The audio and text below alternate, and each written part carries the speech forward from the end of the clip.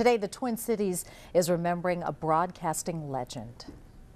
But we're going to fool you, we hope, with a little soft shoe and a change of voice. Right, Mundane? That's right, Cannon. We're going to do it today, and we're going to get the money. The lame duck. You'll Cannon. recognize the voice and the character. Steve Cannon died Monday after a battle with cancer. He was 81 years old. Cannon started his career at KSTP AM back in the late 1950s. He then spent 26 years at WCCO Radio.